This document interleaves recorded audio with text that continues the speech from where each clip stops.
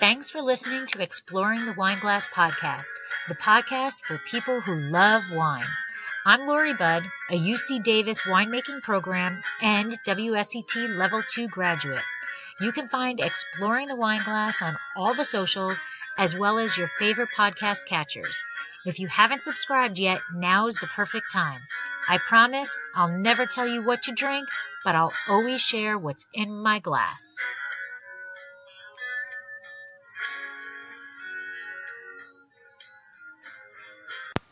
Hey everyone, on today's podcast, I am taking you to New York for an intimate tasting with the Zinfandel Advocates and producers, better known as ZAP, and owner of Corkbuzz, Laura Fiorvanti.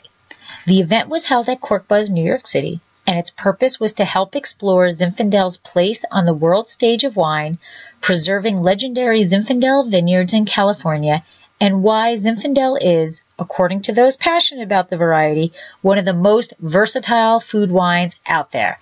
I hope you enjoy. Slainte!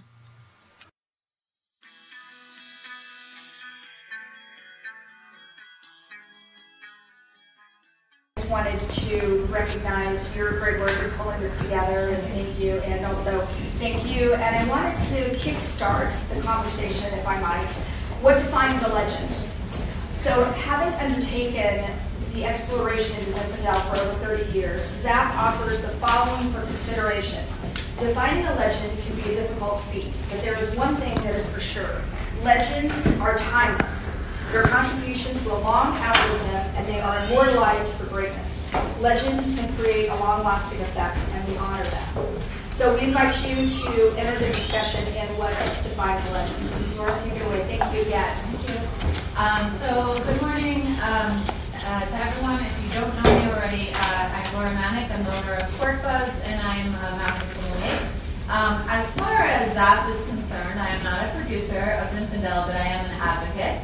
I often say that Zinfandel is one of my favorite grapes, which might sound a little crazy because so many of our colleagues, sommeliers, like, oh no, Pinot Noir is my favorite grape. But the reason that I think Zinfandel is my favorite grape is because it is so versatile.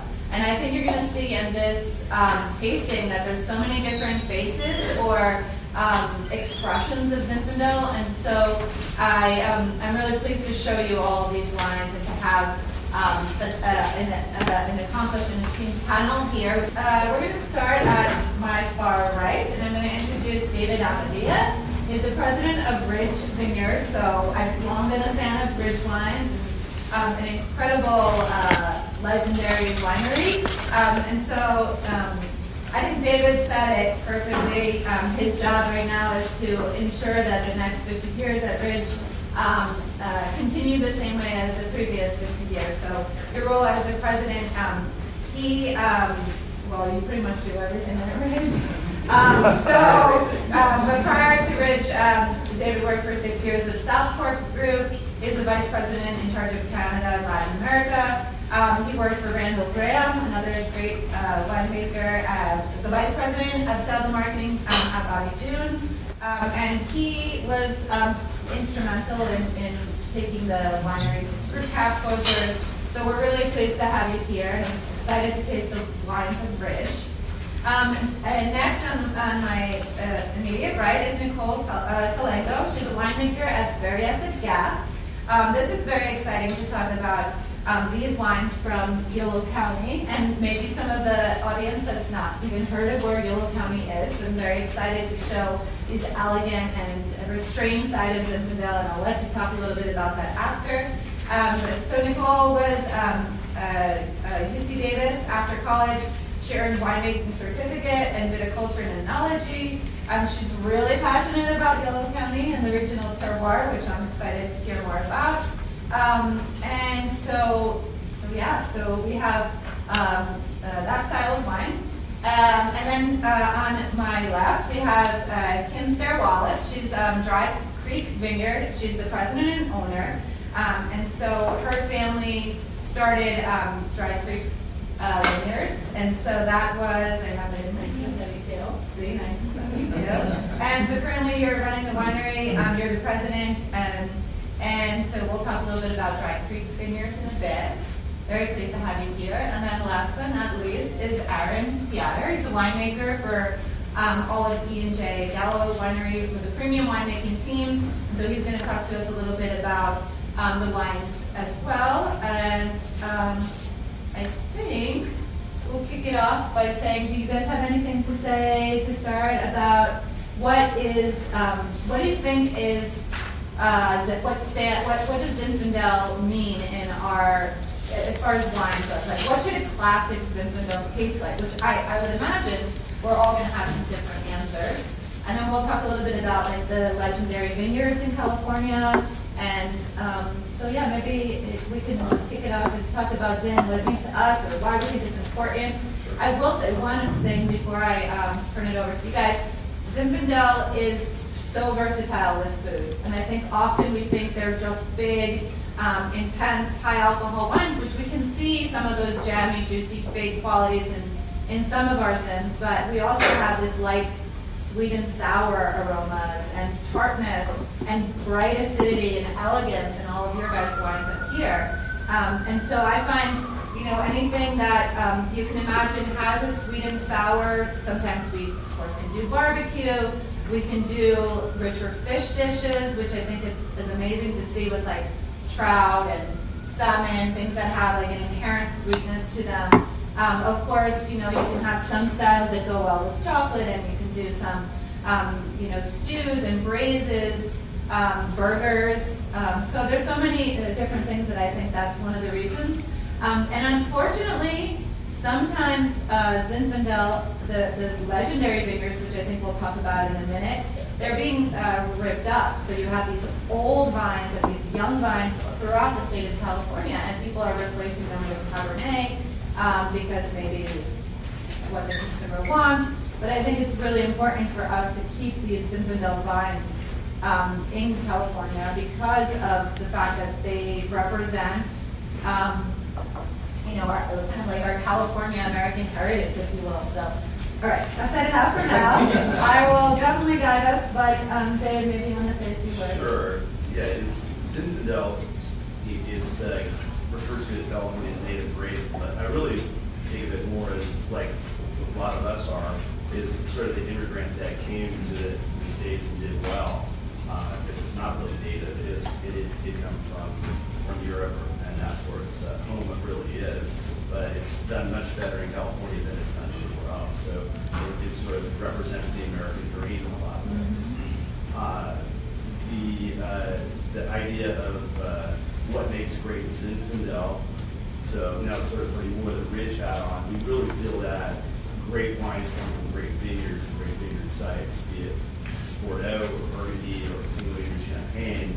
It's really the vineyard site, and where you have this combination of varietal mix and soil and climate, and it all comes together, and that's what enables you as a winemaker to make a great wine, rather than starting with an inferior vineyard and having to insert yourself and really manipulate the wine to make a great wine. So Zinfandel came and was planted throughout California. You'll be able to tell me that it's in a lot of counties throughout California. It's probably the most widespread grape in the state. It's plenty.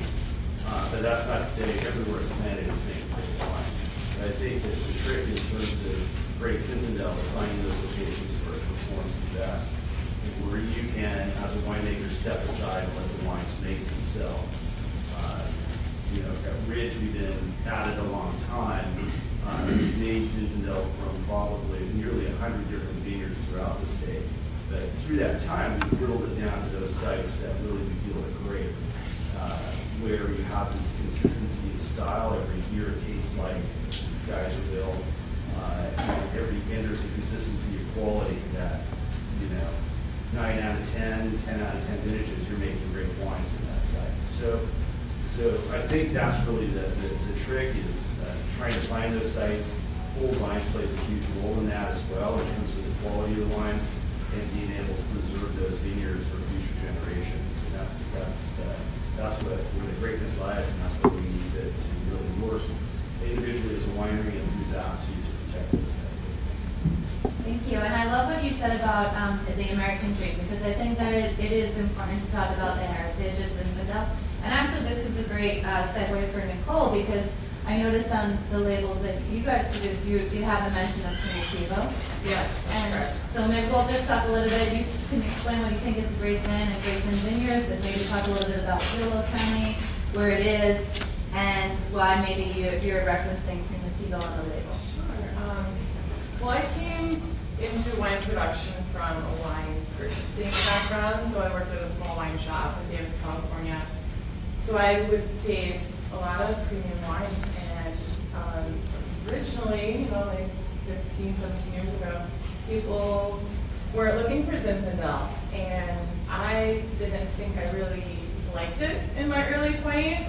It tended to be really concentrated, higher alcohol. I could just have a glass of it, and it's difficult to have more because of that high alcohol concentration. So once I started working in production and came to this vineyard site, I realized very quickly it is all about the site. And the family that I work for currently, they run a rootstock company, so that's the plant material to start a vineyard. They have run that since the 60s. They have a great reputation for quality plant material. So that's why they selected Primitivo. They did some trials in Yolo County. So Yolo County is at the edge of the Central Valley, just east of Napa. And it's in our vineyard site, so it's a 60-acre site in the foothills of the coastal range. And it's the only Zinfandel that I'm aware of planted within, I don't know, like a 30-mile radius. So frankly, it's my favorite variety, the red variety that we are creating at Various Agap, and we're working with 12 red varieties. And it was really surprising to me, but it is the wine that I need to work with the least, and yet they need to work with the most in the vineyard. So I do think the Primitivo that they selected, that was planted in 2000, so we're working with younger vines. And I personally am finding, coming up on my 7th harvest with Various Agap, the vineyard's coming into its prime. We're not having to drop fruit as much, and I think that really speaks to the quality of the wine. The older the vines get, the better I'm noticing the quality of the resulting wine that I'm making is getting. Did I answer your questions? All right. Great. And so maybe we'll talk a little bit about dry grape. That would be a good segue. And so we're kind of representing all the different regions of Great Zinfandel, and maybe you want to talk a little bit about what Zinfandel is to you and what you're trying to achieve, or what you think. You guys, what's your style? And I have 5 hours to do that? Yes. So, gosh, well, first of all, Zinfandel is the perfect breakfast wine. Yes. Get that out of the way. Well, so Nicole said they've had 7 harvests. We're coming up on our 47th harvest. So my family has been in the Dry Creek Valley since 1972. We were the first winery there after Prohibition. And thankfully, my father made Zinfandel. And I think Dry Creek Valley, which is one of, I think there are now 18 AVAs in Sonoma County, and we're at the northern end of Sonoma County, but Dry Creek Valley is considered kind of the cosmic epicenter of Zinfandel in California, if you will, and maybe my colleagues would argue that, but Zinfandel was brought to Dry Creek Valley in the late 1800s by the Italians that settled there. And my family has had the great fortune of working with some extraordinary vineyards, and it is absolutely true what both David and Nicole said, that it all starts in the vineyard. The 2 wines that I'll taste, that I brought that I'll share with you couldn't be more different, but they also reflect very exciting vineyards. One is extremely, extremely old, and one is not young, not old, but has the DNA from the old vine budwood. So I think, the Zinfandel vineyards that we have, we can thank our Italian forefathers. Keep in mind, many of these Zinfandel vineyards are field blends, so they were planted with a variety, a mishmash of grapes. And in some cases, we don't even know all of the different grapes, but, it could be Trousseau, Brie, and Mourvedre, and all kinds of other things that are, varietals that we don't even, that aren't commonplace these days. So, Zinfandel is definitely my favorite wine. I was raised on Zinfandel. It's the wine that I drink every day, and I agree with you, Laura. I think it is one of the most versatile wines in the world, to be honest, and it ties in perfectly with American cuisines. one of the things I think that's very important for Zinfandel, and certainly any world-class producer of Zinfandel, is balance. So Zinfandel it's one of, if you ask, Aaron, maybe you speak this, but my winemaker constantly tells me, and he's had decades of experience, that Zinfandel is one of the most challenging grapes, and almost sort of like Pinot Noir. And one of the reasons why is it's an uneven ripening grape cluster. So in harvest, or in the fall during harvest, oftentimes you'll have different colored berries. You'll have green berries within the purple berries, and the clusters don't all ripen at the same time. So it really takes a seasoned winemaker to know when to make those picking decisions. And so sometimes when you get into these very overripe, high alcohol, jammy style Zinfandels that have kind of dominated the market maybe in the last 10, 12 years, that are thankfully starting to go away, I think part of that is somewhat inexperienced picking decisions. But in terms of my approach and my philosophy of Zinfandel is that it has to showcase balance. It has to have absolutely those unique cranberry, blackberry, boysenberry fruit tones, but it also has to have that beautiful spice that you only get from Zinfandel, whether it's cardamom, nutmeg, cinnamon, or black pepper, white pepper.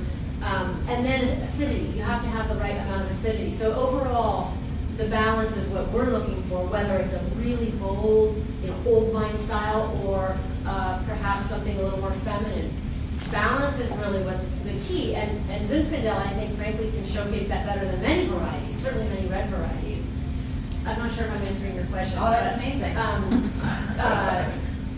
Let's see. I guess I'll stop there. and we'll go back to some of these points, like we'll talk about Miller on Dutch and like alcohol and uneven ripening and where that might happen, how we can maybe use that natural uneven ripening to achieve the different styles. I'm curious about that, but maybe Aaron, you want to talk a little bit about what your thoughts are about Zin and what makes a legacy vineyard and.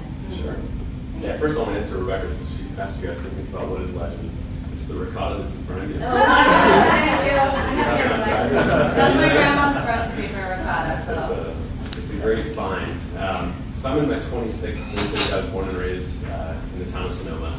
So kind of born and raised where Zinfandel emerged. I'm lucky enough to work with a vineyard called Monte Rosso. So as Nicole mentioned, vines get better as they get older. It's a 126-year-old vineyard that's still quite active in production. Luckily, Zinfandel for us is exempt from all forms of efficiency and farming metrics and yield and all that sort of thing that where it would be pulled out a long time ago. In modern trellising, modern farming of grapes, we tend to look at breaker, quality, style, all that sort of thing. But it's got to pay the bills as well. And Zinfandel, those old vines up there, they're gnarly, they're crazy looking, they branch out all over the place, they're a mess, and they are low yielding, but no one's going to touch them. There's not a finance person who says that's not yielding the proper tonnage. It's got to come out of the ground. It's fantastic. So in terms of legacy, as Kim mentioned, these plantings that are there for well over 100 years, they're just magical. We have two locations. We have the eastern hills of the Sonoma Valley, which is where Monte Rosso is situated, and then we also are in the Dry Creek Valley. So the winery I work at, Fry Brothers, is one of the oldest vineyards and areas of Dry Creek. So we're neighbors across the street. Zinfandel to me is fantastic to make. It's fun. You can kind of print your style on it. And making cab and all sorts of other varieties that I have in the past. Zin lets you have the freedom to make something energetic and vibrant and in a sense safe. Or you can make something really juicy and generous. Or you can push it to the limit and just know you are going to be on your heels all the entire fermentation. You're going to be on defensive mode. And those styles are in bottles of wine, which you guys have seen. I think the latter are the high alcohol, really big, intense Zin. So that's a choice. When you're looking at that cluster, as Kim mentioned with we call it chicks and hens, there's big berries, little berries, the little ones dehydrated into damn near raisins, and the perfect ones are kind of dimpled and mid-sized. The big ones are more cranberry, raspberry, have more acid. The little shriveled ones are more of your kind of juicy, jammy style, and those little raisins are going to be buggers that are going to make fermentation tricky, and you know they're in there doing their thing. So stylistically, with Merlot, Cabernet, Pinot for that you wouldn't pick something early, very early stylistically, because of things you don't want. It's full of greens, or the tannins aren't right, or there's too much forest floor, earthy character, or even florals, right? Not enough generosity in the fruit. So you tend to have this sort of centered mind when picking those varieties. You want the texture to soften. And so with Zin, texture's there. If you pick early, you're going to have that cranberry, raspberry, florals, if you will. You let it go a little more, you get a darker red spectrum, and then you go to the end, and we thought we picked in the middle. By the time it soaks up, we realized we're closer to the end than the middle. But Zin, you can choose that whole spectrum. And stylistically, we brought 2 wines that we make that are right in the middle of the spectrum, and then one very close to the end of the spectrum. That's very representative of the sites. But all 3 of my colleagues have mentioned, if you want barrels, you can buy the same barrels as us. Just get out your credit card, call Cooper, you can have whatever barrel you want. If you want tanks, you can have a fancy tank in your backyard if you want, no big deal. All the equipment, that's open game. What people do have that makes them unique and special are the sites that they use. And Zin is very, very unique in its site. I think we'll see as we go through. Fruit profile, acid levels, spiciness, earthiness, all those things are very distinct to the site. So I think Zin speaks to the terroir fantastically. And we can say with great pride, even as neighbors, there's little nuances on the more hillside than there is on the more fertile valley floor of Dry Creek Valley, just within Dry Creek itself. There's amazing diversity. So it's going to be fun to taste through these. Just about these 2 wines, like your feelings on them, and maybe a little bit more about the vineyard site. Yeah. I'll talk about the vineyard site. So I talked about how the Cobble Ranch, our 60-acre site, is planted in the foothills of the coastal range. The site was planted, the Primitivo selection of Zinfandel was planted in 2000, and it's kind of in these rolling hills, only at about 100 to 125 feet elevation, so not at elevation, warm climate, as I mentioned. But we have, our namesake, Berryessa Gap, is named after a landmark in the mountains, which is literally a gap in the coastal range to the west of our vineyard. And behind that, further to the west, is Lake Berryessa. So we have these warm days. 110 degrees is not abnormal, but at night we get really strong prevailing winds from the west. And that's a unique thing about our vineyard site. I live like a mile south of the vineyard, and I don't get those winds at my house. So Winters is known for having a lot of microclimates. Historically, it's a big ag community. And so I believe, the warm days, you get these nice bright red fruit flavors, and then you cool down at night, you allow your grapes to rest and develop better flavors. The Primitivo is the first red variety to be harvested every year, but that's partially because I pick it early. I'm all about acidity. You may know in a warmer climate, it's more challenging to preserve natural acidity in wine, so my goal is always to try to pick the Primitivo around 25 bricks. As Aaron mentioned, Zin is notorious for creeping up in the fermenter and sugar. So Primitivo, I try to pick before we start getting any raisins. That's my goal. So I am not afraid of green berries, pink berries. I will admit, recently purchased an optical sorter, but even before we were optically sorting, the optical sorter is more to get the raisins out. I do not sort out like the pink and green berries, and that's probably has something to do with the lighter color here. Another thing is I really try hard to keep all of the wines that I'm making 100% true to the variety for a number of reasons. A, people aren't familiar with Yolo County. B, not everyone is familiar with Primitivo, so I'm just trying to focus on that so people become more familiar with our area, with Primitivo or something else from our area. 16, beautiful harvest. Frankly, the sugar got a little higher than I wanted. So to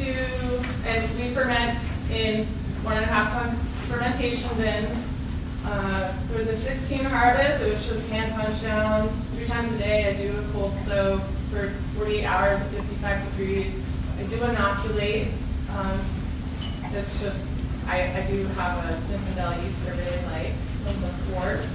And I also inoculate for malolactic. In 16 is the first year I tried a co-inoculation. The idea is to just get the wine through all of its fermentation as quickly as possible, because what I really love about our Zinfandel is that fresh aspect, that bright acidity. So as wine ages, as we all know, that dissipates. So I really want to preserve that. And the 16 I stopped. We press in a 5-ton basket press, very traditional, but I stopped the press early.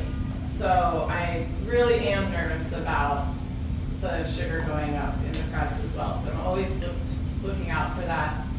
After the fermentation, after the pressing, we age. My philosophy on barrel regimen has to do with the weight of the wine. So these wines aren't heavy. They're all aged in twice use of barrels, all French. I have probably about 10 different coopers that I really like, and there are certain ones that I prefer with Zinfandel. And then, did we talk about 17 as well? Yeah, I'd sure. like to compare them.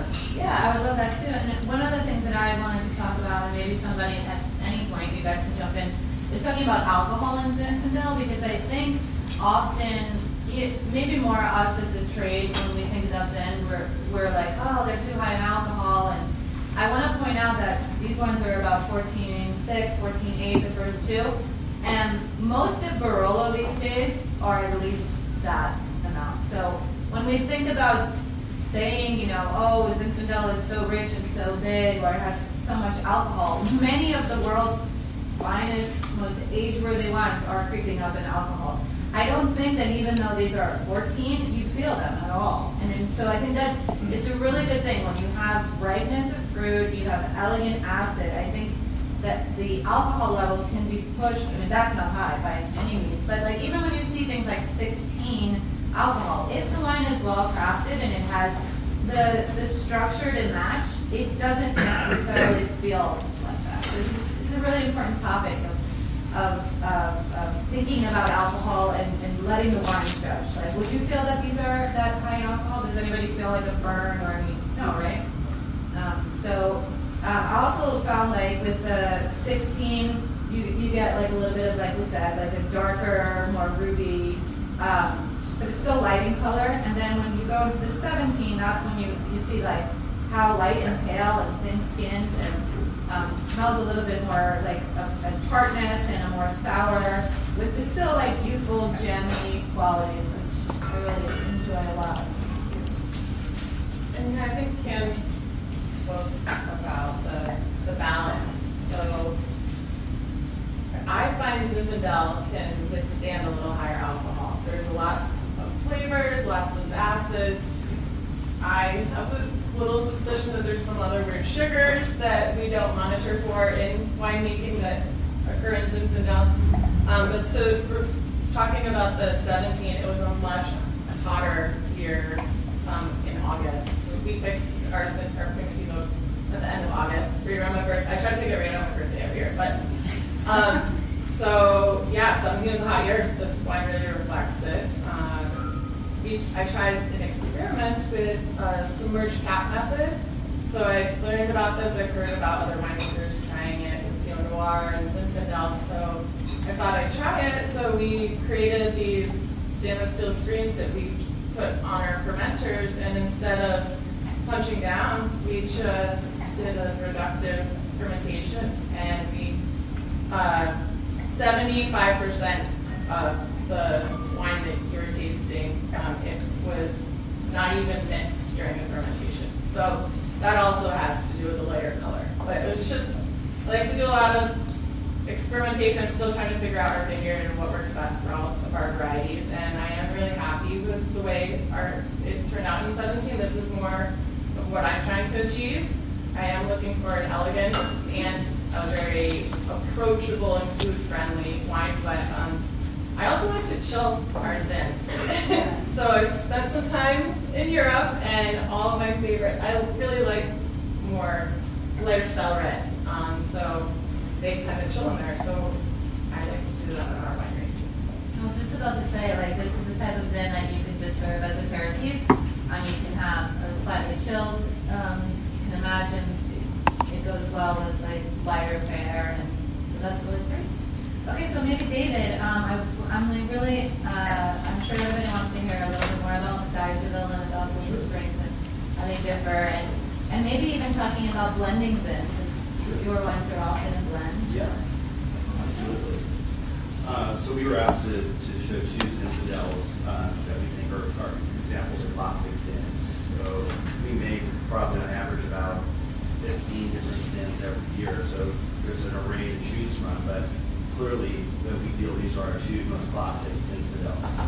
And they're great to show side by side because they're only about 2 miles apart, but show tremendous differences, and they really reflect the unique terroirs of the 2 sites. These are both old vine vineyards lived in Geyserville, pre-Prohibition. Geyserville, the old patch was planted about 1885, so clearly the oldest vines we work with at Geyserville. And Liberty Springs' old patch was planted in 1901, and then a second lot in 1910. So these are kind of both very old vine vineyards. And I always like to say that they need to be great vineyards. They survived World War I, they survived Prohibition, they survived World War II. They survived a lot of things, but they're still on the ground. So I think that's a testament to the quality, because there was multiple opportunities to rip these vines out of the ground, but they're still there today. So that alone, I think, is a testament to the quality of these old vine sites. They're both field blends, and we talked about this concept of field blends, but this was no accident. These farmers who planted these vineyards, over 100 years ago, clearly had a plan in mind when they put the vineyards in. They loved Zinfandel that came to California around 1850. It set a good crop. They loved the fruity nature of the wine. It was flexible. They could make rosé. They could make fortified wine. They could make table wine from it, different styles, so it was flexible in that way. And it was really well suited. And like Kim said, we really feel like ground zero for Zinfandel in the world is sort of this Dry Creek, Alexander Valley area. This is the best Zinfandel comes from this area because the climate is perfectly suited for the grape. But these farmers, when they planted, they realized the benefits of Zin, but also its shortcomings. It's thin skin, similar to Pinot, not deep in color, not deep in tannin. And we wanted to compensate for that. And also in this warm climate, they can become subacid. That they needed an acid punch. So the Petite Syrah was interplanted for the color of tannin, and Carignan, which in very warm climates in South France and the Central Valley of California still maintains its acidity, provided the acid punch for these wines. And so those were the 3 key varietals that were planted together. But we've gone out and mapped both of you guys are building Springs vineyards. There are 22 varietals that are planted at Geyserville, and there are 18 distinct varieties planted at Liberty Springs. So, including white varieties like Palomino and Riesling, Alicante, and other Tinto varieties that are in the field. And we thought it was totally random, but when we mapped Liberty Springs, we actually saw that every 4th vine and every 4th row at Lytton was planted to Alicante. So there's an actual grid that was put in. So although it appears random as you walk through the vineyard, you can actually map it because it's actually, there was a method to the madness. And we really feel that these mixed field blends are the key to quality. For years at Ridge, even as we replanted or planted new vineyards, we planted solid boxes in Zinfandel, solid boxes of Petite and Carignan, and then blended afterwards. But it was taking upwards of 10 years for these blocks to make it into our primary blends via Lytton Geyserville. Then we experimented with recreating these old vine blends, and we planting in the same fashion as they were planted over 100 years ago, and immediately these new plantings will go into the top line. So there's something magical about the co-fermentation with Zinfandel and these other varieties. There's something magical about the combination, and that you can't recreate from blending afterwards. They have to be grown together and co-fermented to create these great wines. So in terms of the Geyserville, which is the wine number 3, and that's from the 17 vintage, the soil type is different here. This is in the plains of the Russian River. It's in an old riverbed. There's a lens of this rocky soil that Geyserville is growing on, which is distinctive from all the soil around it. As we get closer to the Russian River, it gets heavier and wetter in soil, which means Zinfandel does not like. Cabernet is grown there, it survives, but Zinfandel does not really perform well in that. But in this lens, it produces this unbelievable wine with the blend here always nearing 20% Carignan. So most of the time, it's not even 75% Zinfandel in the Geyserville. So Carignan is the second dominant variety. Then Petit Syrah, then Alicante, and then Mataro. And then which produces a wine with a lot of acidity because the Carignan is up, it's red fruit, it's fresh, and very light. We never have to acidify a Geyserville. The natural acidity from the vineyard and the soil type allows us to make the wine naturally. We never have to monkey with the wine at all. It comes in and make it pretty much straight up. And then the Live Springs, different soil type. This is in Dry Creek Valley, on the other side of the line, one from Alexander Valley, where Geyserville is. Rolling hills, heavier clay loam soils. And here, Petit Syrah is the second variety. So the combination of the heavier soils and more Petit Syrah complementing the Zin. This is a darker wine, more broad-shouldered, more tannic, and more of these grown flavors in the wine I find. So more of that earthy meatiness. It's not so much a fruit-driven wine like the Geyserville. It's more of these other tertiary, secondary flavors that drive the wine with the strains. And we were talking about picking decisions. So with a mixed yield like that with the Geyserville, the complexity of picking decision is just amplified. So not only are you dealing with a finicky Zinfandel out there with uneven ripening in the clusters, now you're dealing with, the Carignan not ripening slower than the Zinfandel, the Petit Syrah slower than that. So how do you decide when to pick that vineyard, which becomes really complicated. But we're shooting for that sort of 23, 24 bricks type of target for picking decisions. But what you end up with is you end up with some grapes slightly overripe, some perfectly ripe, and some slightly underripe, which just in the end adds to the complexity of the wine with the different ripening levels with the mixed yield. So that just adds another layer of complexity. We shoot for alcohol levels in the low to mid 14s for our Zinfandels. Producing so many Zins, 15, 16 Zins a year, that if we feel like we're up at 15.5 alcohol, you lose the terroir. The wines start to taste the same. Living tastes like Geyserville, that tastes like Pagani, which tastes like Monzo. And that's really the beast of purpose. We really are trying to, as winemakers, transmit the personalities of these unique sites into the bottle with Zinfandel, which is a great transmitter of terroir, but yet that's really deflated if you're communicating too right. You just lose that sense of place of alcohol levels. It gets you high for us.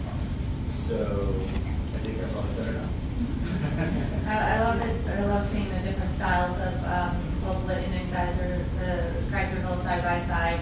And I think, I wrote the same notes. Like in the Lytton, you have more restrained, deeper tannins. Yeah. I'm curious to ask the panel in general, what do you think the tannin level? Forget the other grapes. What do you think the tannin level of Zin, what's the classic tannin level for Zin? I have my opinion, but I'm obviously not a producer.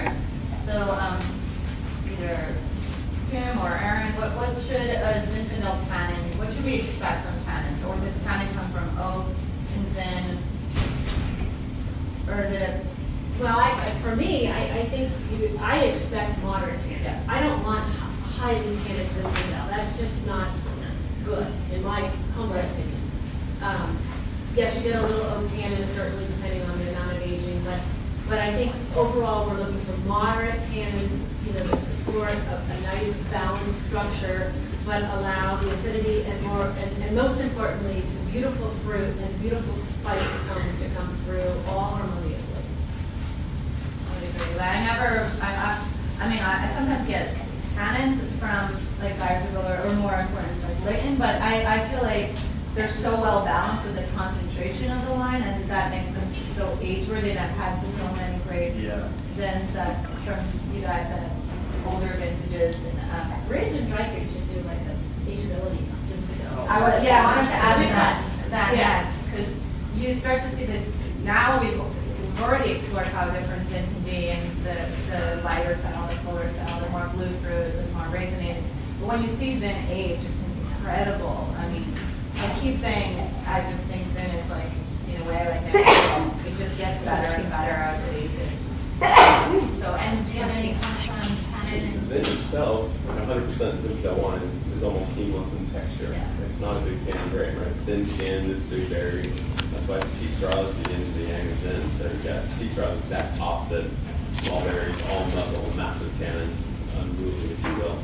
So, a lot of us like the dial in mouthfeel or texture, give it layers by using blenders, because Zin itself is just this unbelievably seamless wine. And we make 100% Zins, we want that seamless texture.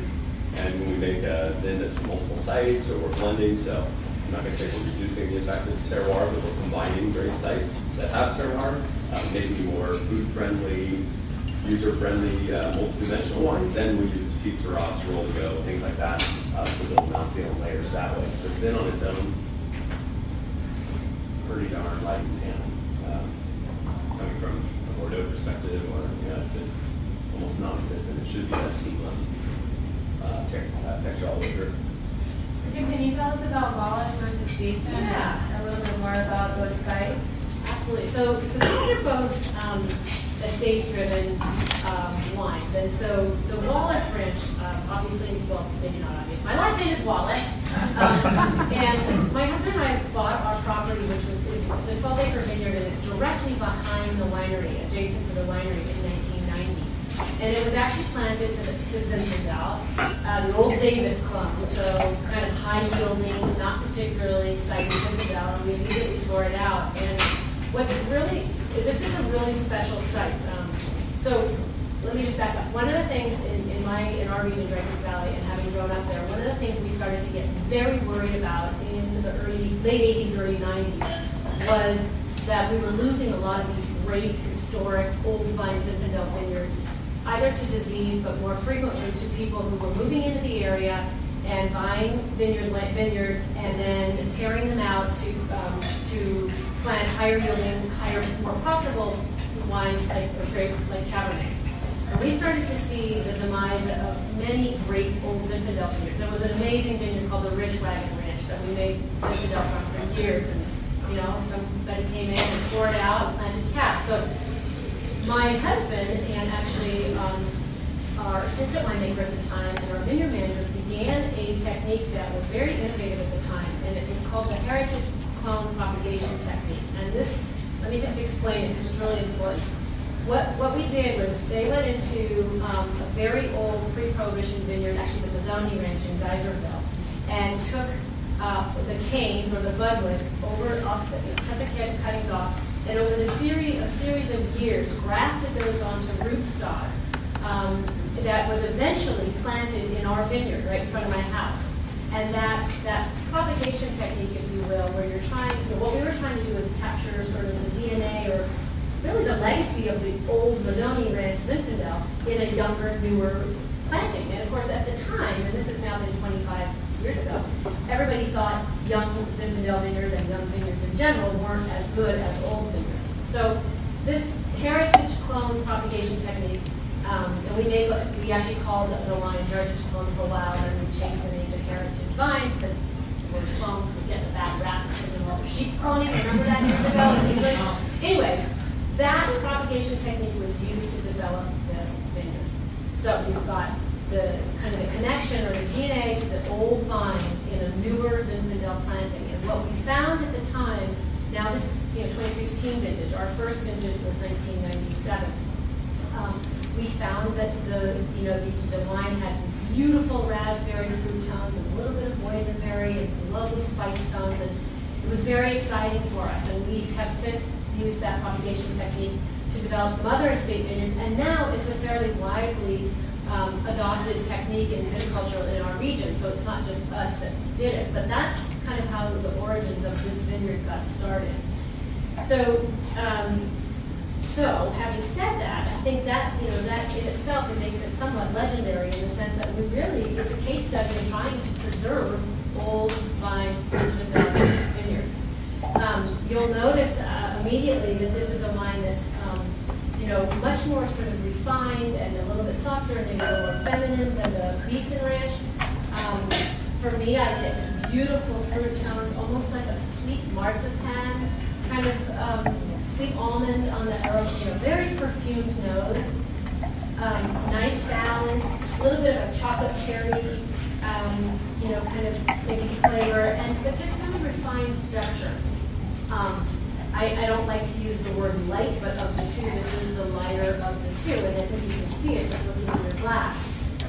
It would make sense. Part of it is it's a 25-year-old vineyard, and this is a 125-year-old vineyard. Yeah, decent. So, so that's the Wallace Ranch. Very, very limited production.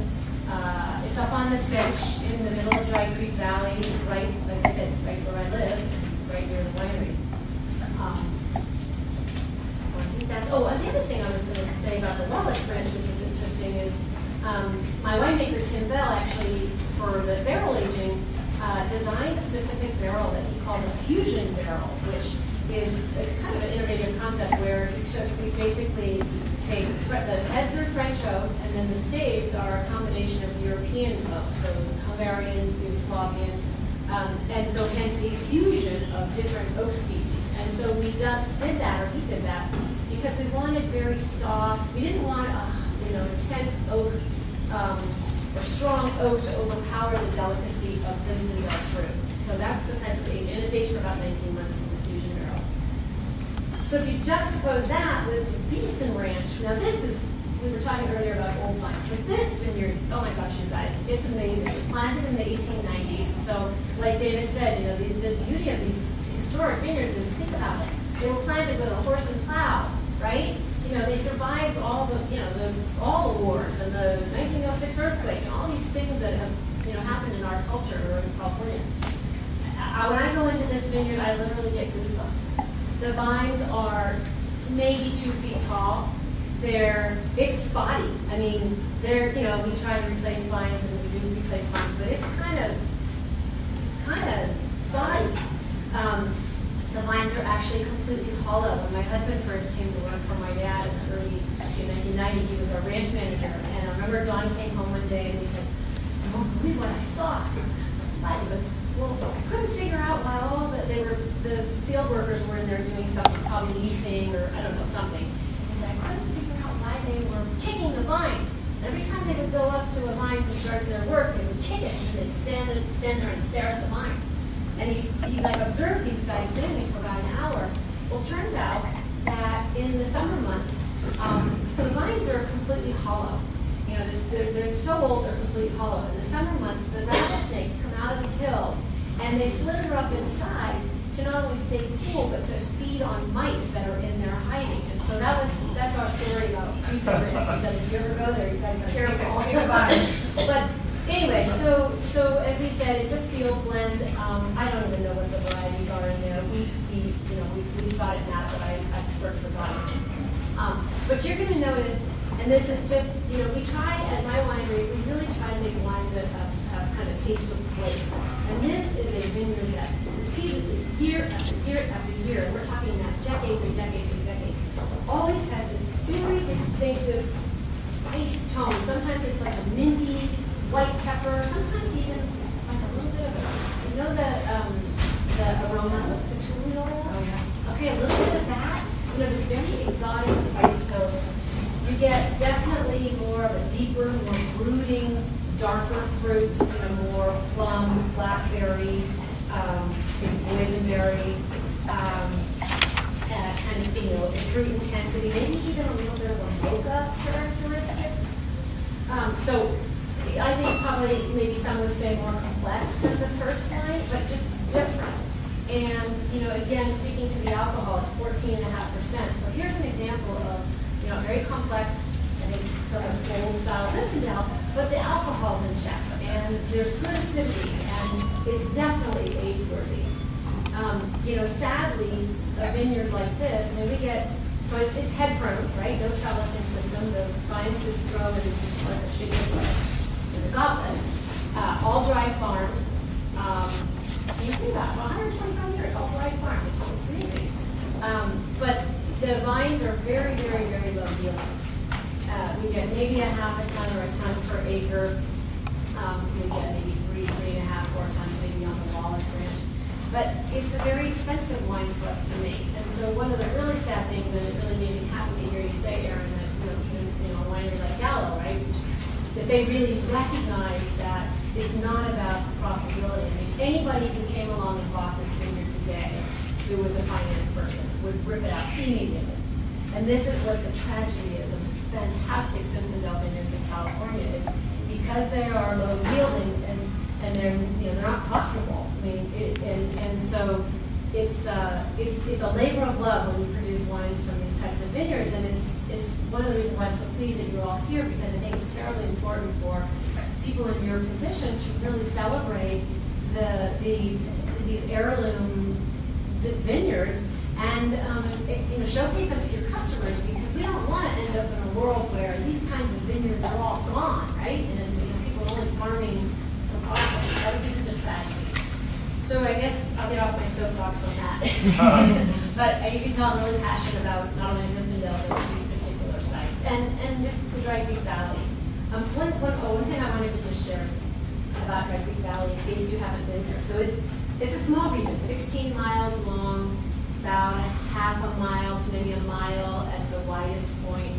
And it's a very diverse little region. We have the hillsides and mountains, kind of hillsides and benchlands, and sort of northern end of Dry Creek Valley is quite steep. And then, of course, you have the valley floor where we grow Sauvignon Blanc. But one of the things that's really unique about our region is the fog influence. So while Dry Creek Valley, some would say it's maybe a warmer, not really a warm, it's not as warm as Alexander Valley, certainly not as warm as Napa, but it's a warm climate. But it's very much affected by the Pacific Ocean and that fog or marine layer that comes in every day in the summer and cools the grapes down. So we'll have maybe a 30-degree, 35-degree shift in temperature every day in the summer. It'll be cold and foggy at night, 55, 50, 55, 60, 65 degrees. And then it'll get up into the 80s, 90s, and it can sometimes surpass 100 degrees in the day. But, it's cold and foggy in the morning. And then 11 o'clock rolls around, and you've got to take your jacket off, and then it's hot and summery. So that's what makes Dry Creek Valley such a unique region to grow grapes is, we get that nice, long, slow maturation period for the grapes to ripen, and the cooling effect Zinfandel absolutely loves. And so it's how we also prevent the Zinfandels in our region from becoming too high in sugar and high alcohol. Great. I really love the Wallace, and you see that peachy, like yogurt almost, like you said. It's not light, but it's a little more feminine. It's fun. It's very fun. And then Beeson, you can really see the old vines and the structure and how concentrated the wines are. And as I think through, we've said it a couple of times, but how these wines pair with food, I think it's really important when you slow cook something and you braise it and you condense it and you make it really intense in flavor. Sometimes with the older vines, I feel like that's a really perfect pairing. Like I'm just braising something all day long, and I serve it with Zin, and it has its freshness, but at the same time it's concentrated. I think we need to think about that.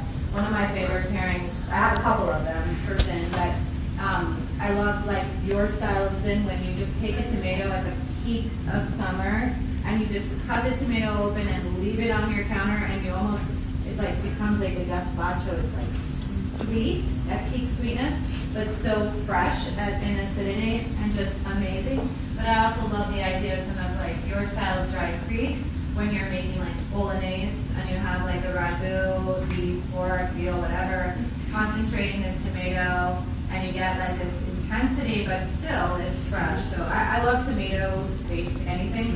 Ketchup and butter fits in. And I mean, I think this is a really important thing, you know, when you're making barbecue sauces and you start with that sweet and sour, tangy, all of these unripe and ripe flavors. So Anything pork. yes. Anything tomato-based. Yeah. And there's not a lot of wines that can say that. That's true. Yeah. And frankly, Cabernet isn't Not really good with Not that. good. Not with tomato sauce or tomato-based dishes at all. And it makes sense, Italian-American food, right? Yes. It's an Italian-American grape. And now, a word from our sponsor. Exploring the Wine Glass is brought to you by Dracaena Wines. Dracaena Wines is an artisan winery located in Paso Robles, California. They have been producing wine since 2013. Their first vintage began with one wine, their classic Cabernet Franc, which received a 91 in Wine Enthusiast. Since then, they have increased production, received several accolades, including double gold medals in the San Francisco Chronicle Wine Competition and consistent 90-plus ratings. In addition to their classic Cabernet Franc, they now produce a single vineyard, single clone reserve Cabernet Franc and a rosé of Syrah. Although they've increased production every year, they continue to sell out each vintage. Find out more about Dracaena Wines and their award-winning wines at DracenaWines.com and let them help turn your moments into great memories.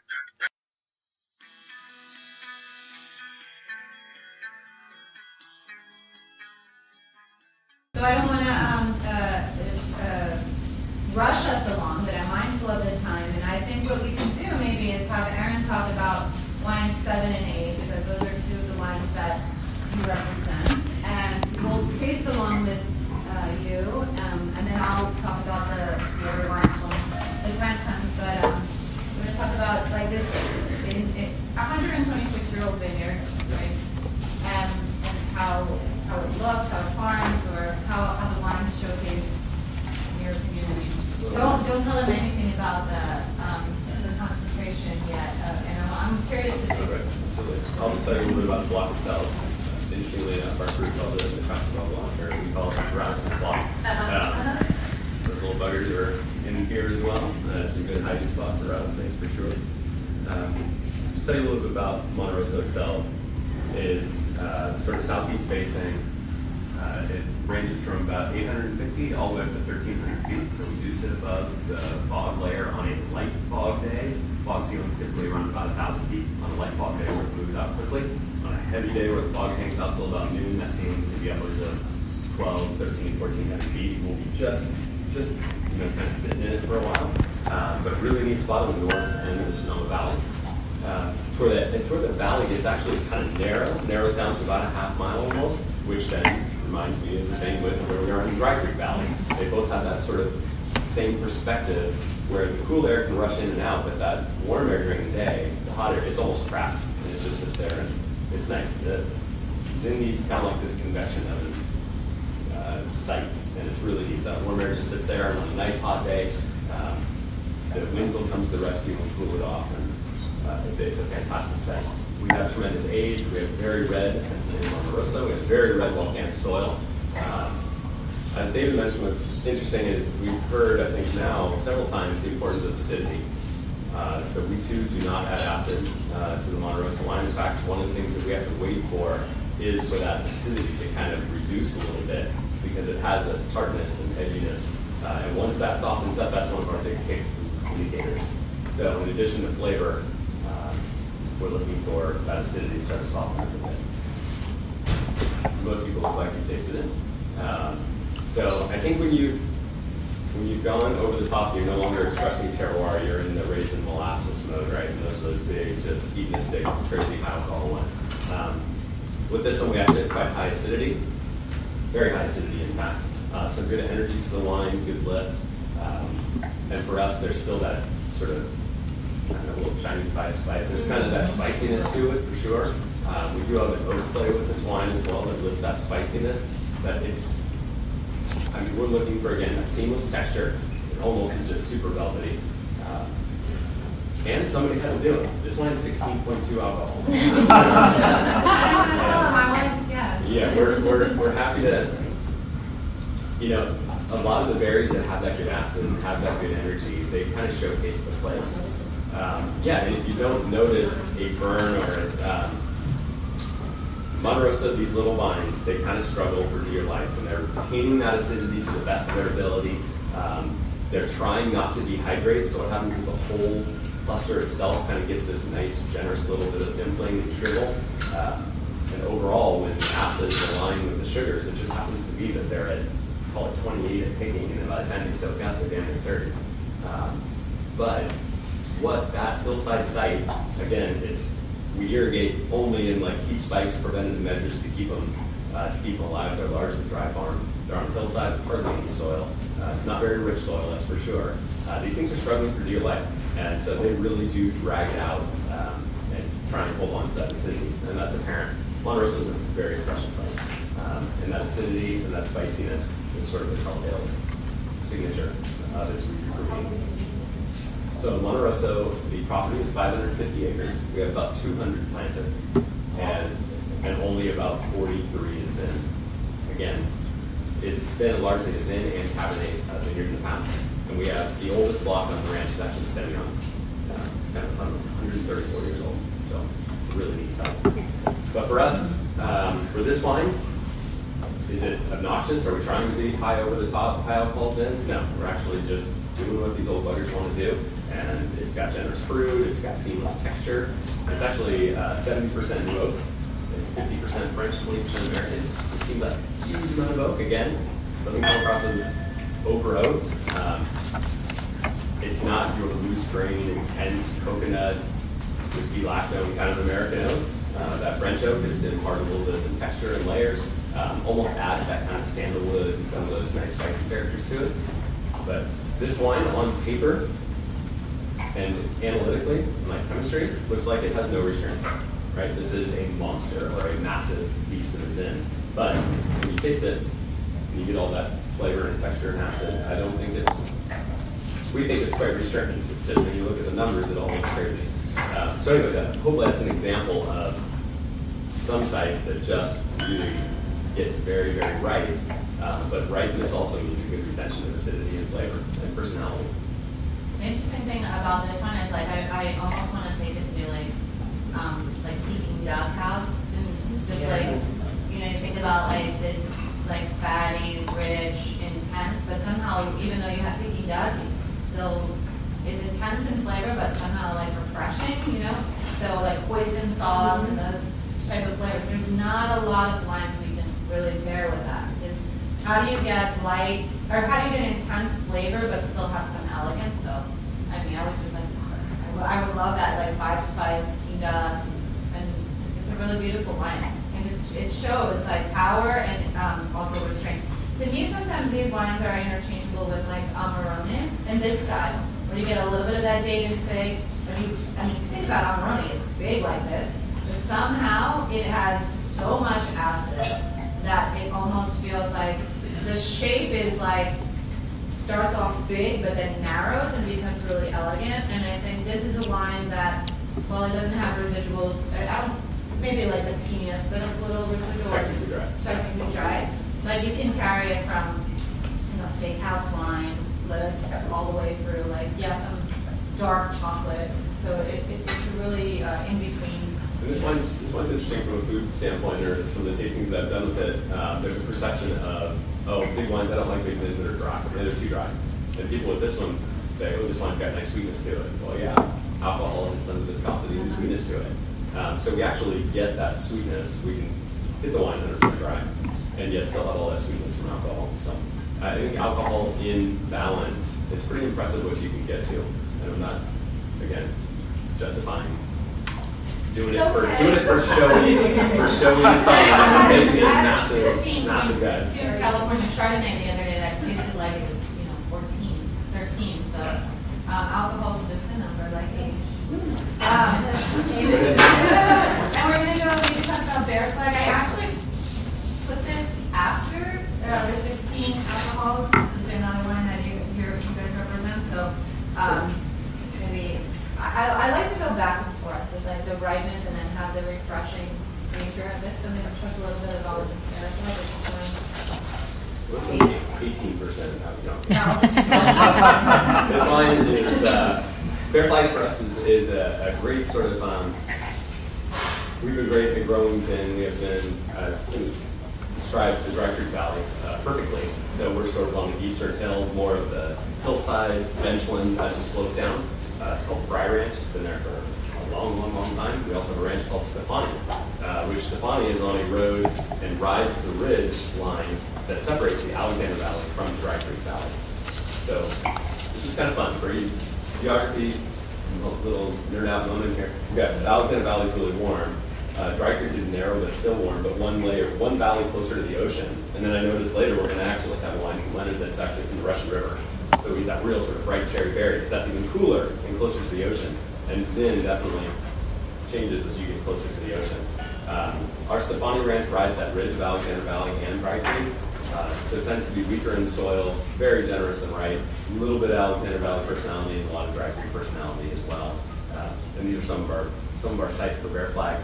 Bear Flag for us, it's an origin story.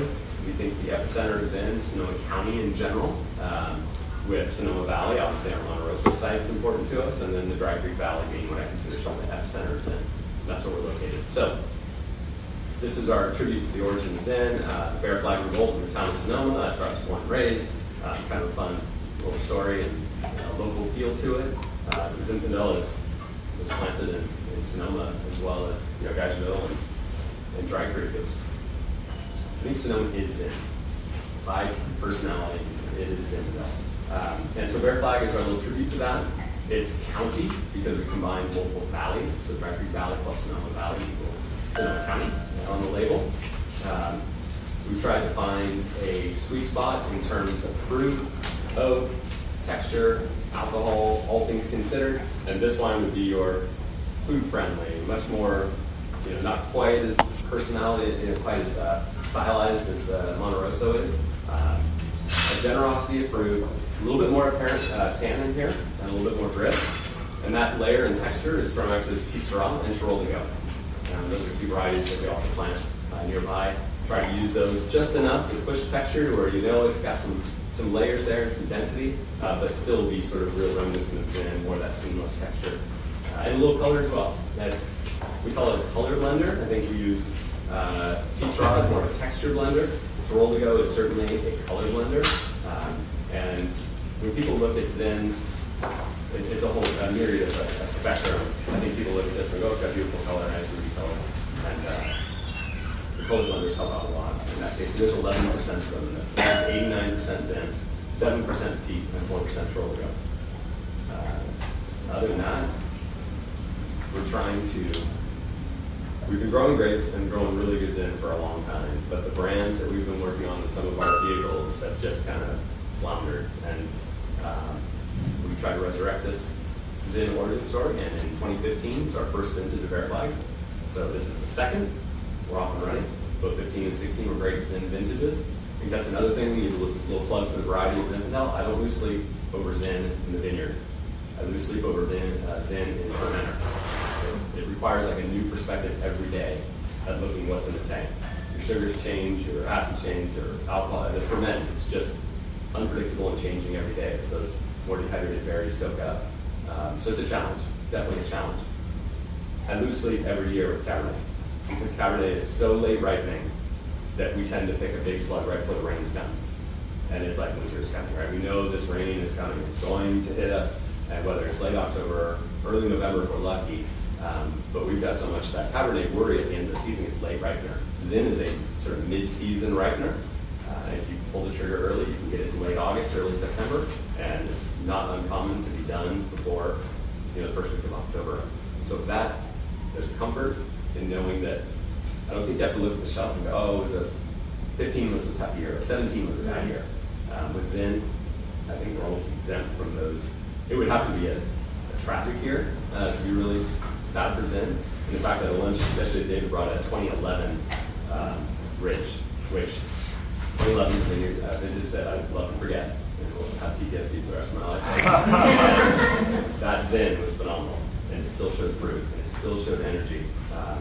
And you can live past some early rains, but kind of a whole different ballgame. So Zin is it's in a great spot. And that's really what you think about what should be in the site. But Cabernet is kind of the big bucks game, big giant red blend, popular worldwide. But Zin wants to be in Dry Creek. Zin wants to be in Alexander Valley. Zin wants to be in Sonoma Valley. And Yolo County. Absolutely. And for that, it's cooperative and it's wonderful to work with. So it's great. So great. I'm going to give you guys a couple of minutes to try through the wines, but I'm going to just tell you about them as we taste, and then we'll have some, if you have any questions. I'm curious for the panel to think about soil types and how much that matters in Zinfandel. Maybe they'll comment on that in a second.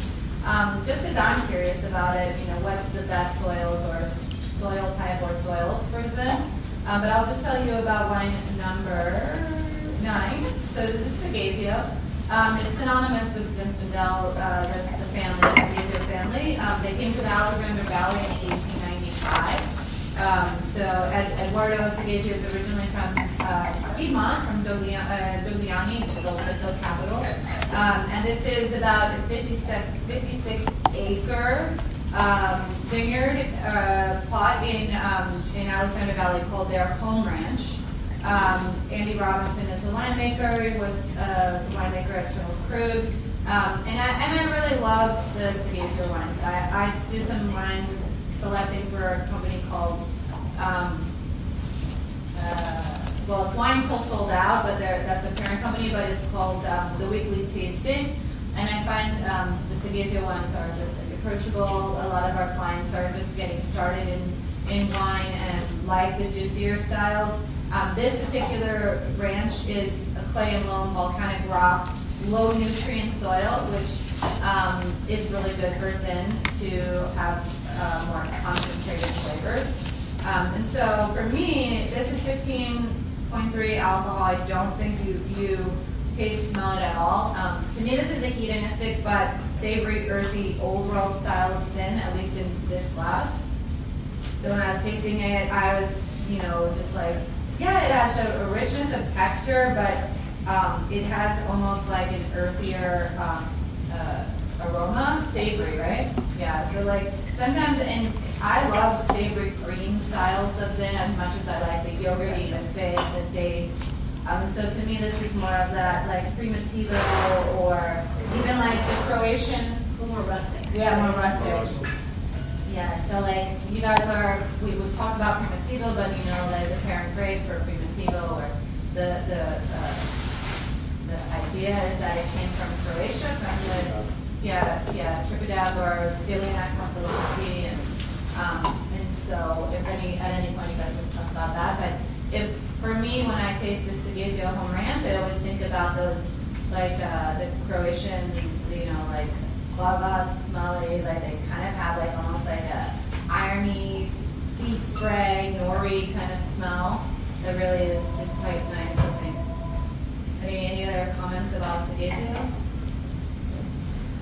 It's really good, right? And that's the thing. I mean, when you think about the great grapes in the world, you think about the idea that they are so different from producer to producer, site to site. I mean, I think we absolutely need to keep Zin in that the greatest wines of the world express different flavors depending on the soil, the land, the site, and the producer, of course. Okay, so that is Alexander Valley Sagazio. And then number 10, as you already mentioned, is the Russian River. So this is a relatively new producer of wine called Leonard Wine Company. They are father and son team from St. Louis.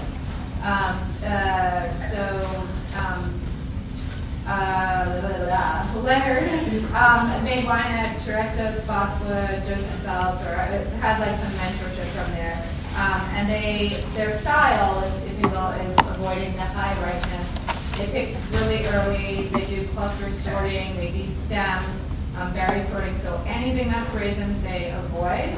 And for me, this is an example that I felt like you could taste that uneven ripening, even though they sort. You do get that stewed and sour, some of that kind of like the wine itself is just like there's a juxtaposition of the wine itself where you feel like when you first taste it, you get the intensity, and then you get the sour, refreshing acidity. I don't know if anyone else has any thoughts or comments or knows this one. It's really pretty. It's really typical of Russian river. It's that Pinot Noir style of Zinfandel. Right. Lighter weight, really great red fruits, really attractive nose, soft strawberry, really nice on the palate. I mean, and a lot of these old wine vineyards in Russian River are threatened by Pinot Noir, right? In terms of being pulled out and being planted in Alexander Valley, and Cabernet that threatens the old wine vineyard. So we're kind of getting threats in different directions depending on the appellation and what's happening in that particular appellation. But we think Russian River is in Ponzo that is one of my favorites. It's really similar to this. It's really good. I always joke that my friends will probably kill me for saying this, and I don't really care, but I say the only Pinot Noir I like is the one that tastes like Zin. I mean, I'm Pinot Noir, everyone thinks it's the sophisticated, elegant, wine when you're drinking Pinot Noir. But for me, I really enjoy these Zins that have this. This is definitely tricky for a blind tasting. If you're tasting Zin like this, we have blind tasting happy hour here from 4 to 6 daily, and I probably would never put this wine in a blind tasting, and for people that were taking an exam, because I think you would think this is a wine. They would never. Yes, it is so bright and perfumed. Yeah, this is 2014. Still be honest, it's an amazing brightness. Give away my age. My sister had those little strawberry shortcake dolls with the hair, that almost intense strawberry. And this one is so much vibrant strawberry. She did it in 2014, so it's really great. I got almost like a strawberry Jolly Rancher. Yeah. That Jolly, because to me it's very tart and very, strawberry Jolly Rancher. So I guess that's the juxtaposition you're talking about. I had those strawberry shortcake figurines as well. Circle porcupine pig, that guy. I remember because my grandpa got me this little strawberry shortcake streamer beach cruiser, and I thought it was the coolest person ever. And so again, you see this starting off tart, acidity, cherry. There's some fade qualities. We have some yogurty, apricot. I remember Lisa Granick, who's an MW and a really great mentor of mine, when we were first doing blind tasting. She had, of course, master of wine way of thinking, and she said you often get white fruit or stone fruit in Zin, especially from cooler sites, and you have to remember that apricot, peaches, that really beautiful cherry, white cherry, So I'm glad we can show that as well. So next up is wine number 11. It's Peachy Cannon Casa Robles, planted in 1988. Nancy and Doug, the founders of the estate, had a 500-case winery. This is a single vineyard estate grown Zinfandel plot, which is called Mustard Springs, and 4 different zones of Zin. It's between two, in Paso, this is actually an area where you have some of the vineyards north-south facing, and half of them are east-west facing, so it's between 2 hills, so you kind of get a little bit more of a cooler part of Paso. And I think you can see this, to me, when I tasted it last night, it was savory and green, how it's showing at the moment, but we often think still, we're in Paso, it should be big and rich and intense, but I think because it is different, the way that the vines face, you get some of that, again, sweet and sour. Tangerine, yeah, there's definitely citrus, right? To me, this is wild. So Yeah, there's some cool canyons in Paso, some areas that are definitely a little cooler. This has that marmalade we mentioned, apricot character. There's such a unique spectrum to this one. It's very different. The green, I would say for us, if we're going to embrace, speaking on behalf of those in the north, being that this is the Central Coast, but in the North Bay, any green that we would get, you've often heard the term bramble, like that blackberry thicket, kind of that character. That's real reminiscent of the greens that we would get, and sometimes that takes a while to shake off. And if it's there, it's fine. It's not vegetative or green or off-putting. It's just this unique bramble character. This was striking. more than Bramble and all that going on. Do you? Yeah, I often think too, like, I don't know, maybe it was Robert that asked us when we were putting a menu together for exam, we're just like dreaming up like grapes and pairings. I feel like sometimes, you know, when you cook braised greens, like if you do like either spinach or you do like there's this carbonara, like the black kale salad, where a friend of ours at Lupa, they put like bacon on the salad, and it's like this warm bacon. I feel like Zin's also really good with that, you know, lentils, bacon, like just, I mean, you can also, of course, have vegetarian food. It's like one of those things where if you have good concentrated grilled veggies, and Zin is a really good pairing, and I think there's very few wines that go well with vegetarian food for reds. I mean, Cabernet Franc being one of them, and when you have Zin like this, it's really nice. Soils in Paso Oh, yeah. are very calcium heavy compared to most other soils in California, and I always get this chalky sensation. Well, that's I think I missed it. Is the Peach Canyon 100% Zinfandel? yeah. So it's 4 different clones of Zin, but all 100% Zin. The passion. And then last but not least, I'll just explain the Klein Cellars Meadowbrook Ranch, Tehama County. Who knows where Tehama County is? Nobody. Okay, good. So this is in the Southern Cascade Mountain Range. You're in the northern part of California. It's bisected by the Sacramento River, and I guess if you were to think about it, well, you know where Mendocino is?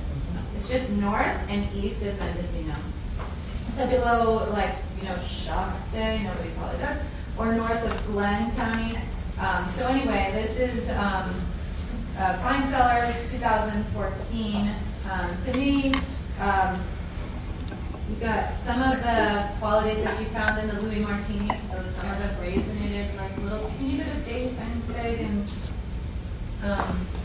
intense, you know, it's a little bit further inland, so you get some of those drowning qualities, but.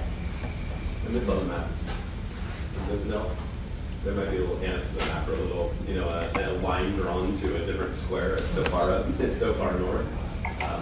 California's interior is like rice country, kind of near Chico, and very agricultural, but not many grapes. So it's very neat. And then maybe we'll answer that question about soil. Like, what is Zin, in your opinion? I mean, I'm sure there's different, right? Yeah, no, that's a great question. I'll go for it. Well, so just speaking for Dry Creek Valley, and that's our, you know, that's we're the flagship home, you know, the namesake of the region. So I can only speak to that area, but so Zinfandel and Dry Creek Valley is definitely impacted, or I guess defined by the soils. And so on the western slopes of the valley, so that's where Beeston Ridge is, we have very high iron content. The soil is very red, and you know, visually it's bright red. And we of course grow Bordeaux varietals there as well, but Zinfandel just seems to really flourish. And so it's also on the hill, so a little higher elevation, not super steep, but we've got that high iron content on the west. And then on the eastern side, sort of on the benchlands, we have more of a decomposing sedimentary rock, so it's kind of more of a fluffier, rocky soil, maybe not fertile at all, you know, thinner, rockier soil. And so that's where this particular, the Wallace Ranch is, and certainly the Lytton Springs too, where David's wine was from. And we have vineyards out in that area as well. And so I think, you know, for me anyway, it's hard for me to say whether it's the age of the vines that creates the depth and intensity and how much is the soil. However, I'd like to think that the higher iron content definitely creates more intensity, more depth, because we see it in our Bordeaux varietals as well. Cabernet on the western side of Dry Creek Valley has like really, you know, intense cherry tones, and on the eastern side it's a little different. So that's just, I guess, my perspective on Dry Creek Valley. Yeah, I mean, I think for the most part, whether it's that irony because the sites, the name of that soil type that we have some vineyards in, that Zinfandel loves that, or loves that clay loam, it's just more typical also that you see throughout Dry Creek. What it doesn't like we find is that there's serpentine areas in Dry Creek, particularly up against the hillsides and in Alexander Valley. and that's where the Zin really does not do well. So you have to be careful with that. But what does well, there's petite straw. So if you're careful about what you plant where, you can sort of work around that. And then it doesn't like wet feed at all, the Zinfandel. So as you get closer to the Russian River and the soils get heavier and damper, that the Zinfandel's not happy there and will not work well on that. Any other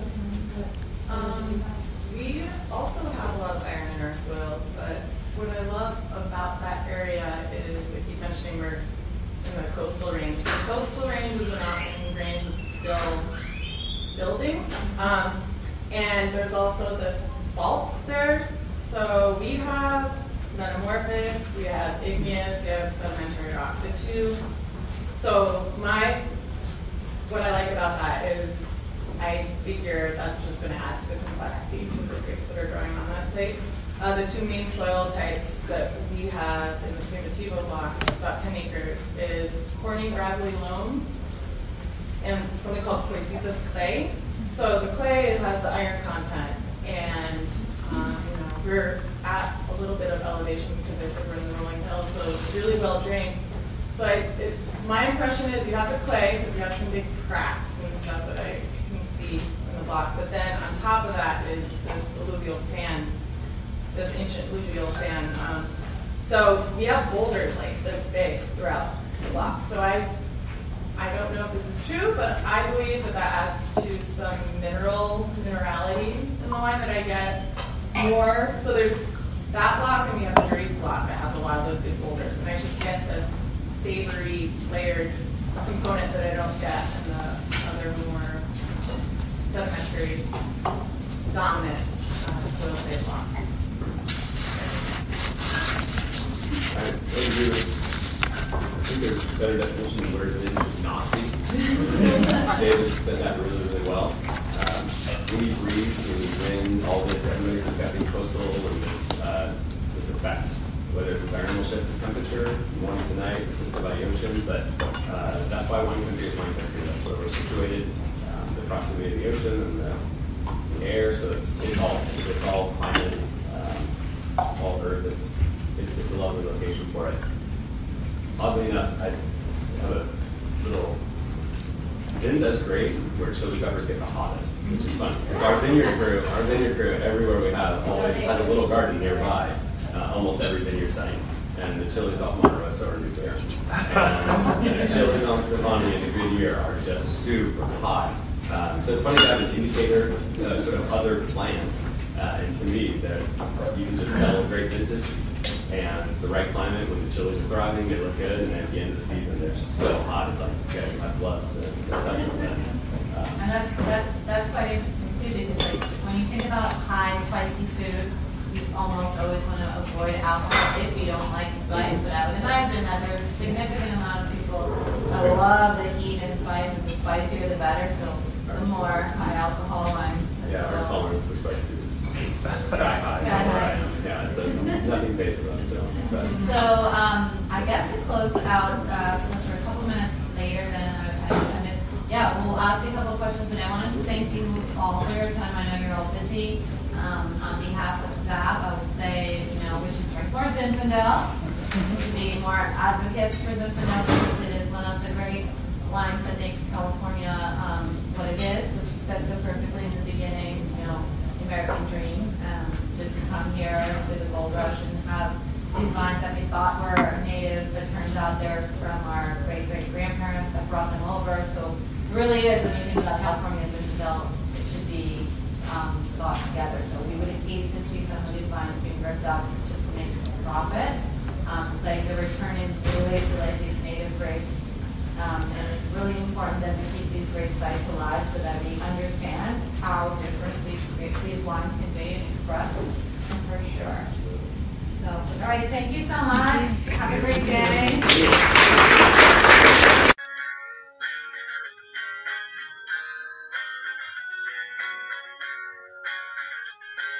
This has been another episode of Exploring the Wine Glass. Thanks for listening. If you have suggestions on what topics you would like me to discuss, please reach out on social media. You can find me on Twitter, Instagram, and Facebook as Exploring the Wine Glass.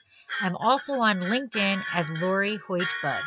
Of course, you can always email me at exploringthewineglass@gmail.com. If you enjoyed our podcast, please rate, review, and subscribe on your favorite podcast catcher to help others find me more easily. Until next week, Slainte.